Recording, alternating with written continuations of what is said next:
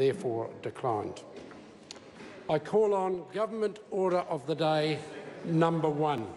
Adjourn debate on the second reading of the Appropriation 2017-18 Estimates Bill and the amendment proposed to it.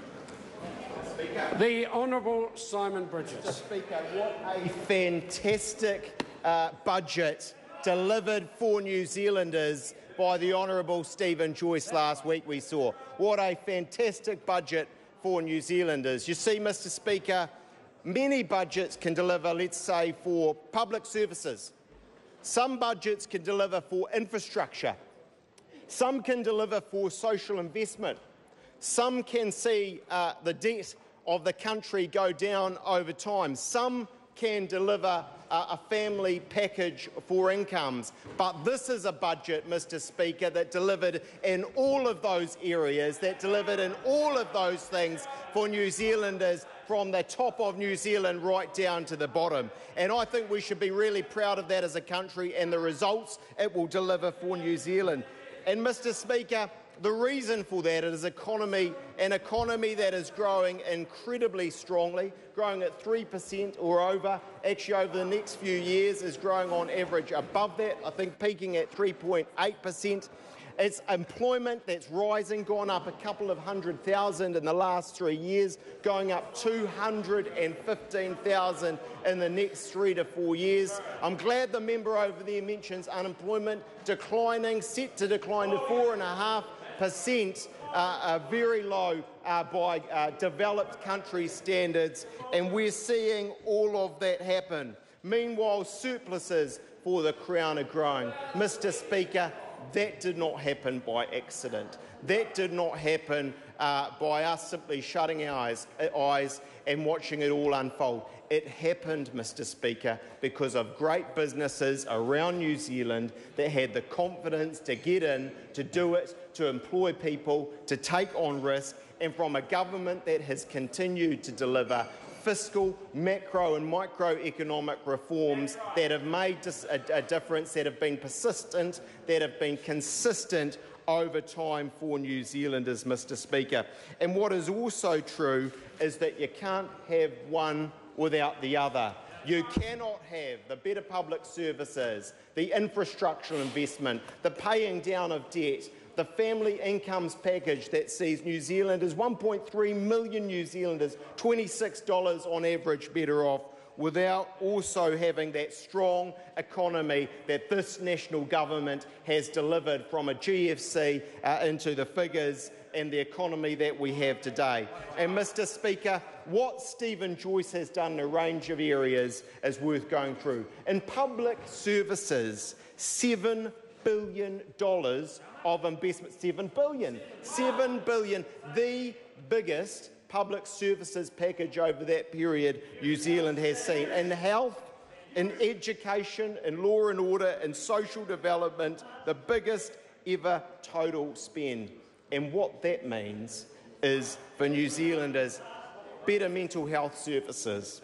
Police, 1,100 more staff out there, making New Zealanders, hard-working Kiwis, safer on our streets and in their homes. A new Ministry for Children, Mr. Speaker, that will make a really significant difference to those vulnerable New Zealanders. And an infrastructure, Mr. Speaker, an incredibly strong budget on something we know a growing economy, a growing New Zealand deserves. Some $4 billion of investment this year. The biggest capital spend we've certainly seen in real terms this century, Mr. Speaker. It really will make a difference. And of course, it's not just that $4 billion. That's the new spend. Actually, in context, we are talking about $32.5 billion that government is investing in infrastructure around the country, from the NZTAs and the roads, from the Housing New Zealand in the housing, the rail, the broadband, the better schools, the better hospitals. We are the government of infrastructure, Mr. O'Rourke, and we are investing in it like never before. I take my own area, $9 billion of investment over the next 4 years in state highways alone. $9 billion. 540 kilometres of new lanes in that area and around New Zealand. Well, you know, that would be rail as well as road. We're doing a bit of that too, I might say. Incredible investment in infrastructure, a growing economy and a growing New Zealand. And, Mr Speaker, a families package that will make a real difference to New Zealanders. It will make a real difference to those low and middle income New Zealanders who may be struggling to make ends meet and who will receive real money in their pockets. It will make a real difference to those with families, Mr Speaker, because of what we're doing with working for families.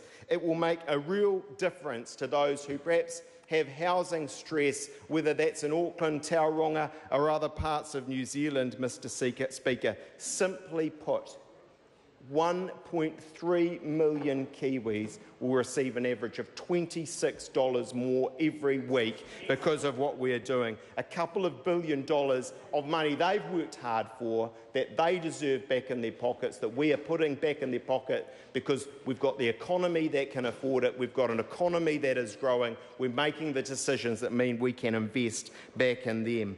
And it comes in the form of income relief, Mr Speaker. It comes in the form of working for families relief. It comes in the form of accommodation relief for those New Zealanders who deserve it and are working hard. And that's a really interesting thing there, Mr Speaker. And all the while, I hear behind me, well, credit where credit's due, actually, because what we know is the Green Party and the New Zealand First Party are supporting it. They might do so begrudgingly, but credit where credit's due. They are voting for it. They know that those New Zealanders, those 1.3 million working New Zealanders, Mr O'Rourke, you know, the member over there knows they deserve what we're doing. They know that as we can, we will do more. Our friends in New Zealand First and the Green Party, you never thought they know that. But Labour Party, the Labour Party voted against it, Mr Speaker. And now they're working out, I'll be interested to hear from the member Jacinda Ardern, now they're working out, or they're trying to, why they did that. They're working out why they did vote against it. Ian Lees-Galloway doesn't know. He knows that in Palmerston North, there are thousands of New Zealanders and families who deserve the relief that we are providing. We are giving them back. Point of order. Ian Lees-Galloway. I just wonder if the member would like to yield so I could explain what I know about what's going on in Palmerston North. No, that's just interrupting the debate. Mr Speaker, there's a member who's clearly worried about his seat because what? He's leaving! Because, Mr Speaker, he's giving up the ghost early, Mr Speaker. He knows we've got a great candidate in that seat. He knows we've got the policies and better public services and infrastructure and paying down debt and families relief that will make a really, really big difference, Mr Speaker.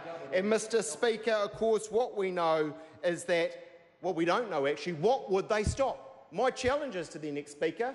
They didn't support it. What would they stop? Would they support the infrastructural investment? Their former leader, Phil Goff, makes it quite clear. He thinks, fair enough, he's fighting his corner. It should be more investment. Well, would they stop the $500 million down payment we are making in the City Rail Link?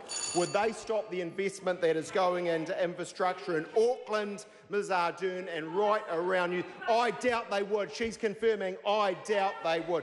Would they stop the better public services, the $7 billion more going into health, into education, into law and all of these things? I doubt it, Mr Speaker. So I'd like to know what they stop. Would they stop, actually, when all is said and done, the family incomes package? That means $26 a week on average to 1.3 million Kiwis who deserve that money. What is it that they would stop? They voted against our bill, they don't know why, and they don't have a clue what they'd stop, Mr Speaker. And I think we heard it right from Claire Trevett actually this morning, Mr Speaker, that there's a window of opportunity for the Labour Party come 23 June where they get to have the power back, Mr Speaker. They get to have the power back because at that point in time, it's the caucus members who get to decide their leader, Mr Speaker, 23 June. Well, I've got another 23rd of the month, Mr Speaker, that I'd like to bring to their attention. It's 23rd September. It's called Election Day. And we've got the policies on this side of the House that back New Zealanders, that deliver a brighter future for New Zealanders. I'm really proud to be part of a budget that's delivering for all Kiwis. Mr Speaker. I call Jacinda Ardern. Malo, Mr Speaker. Quite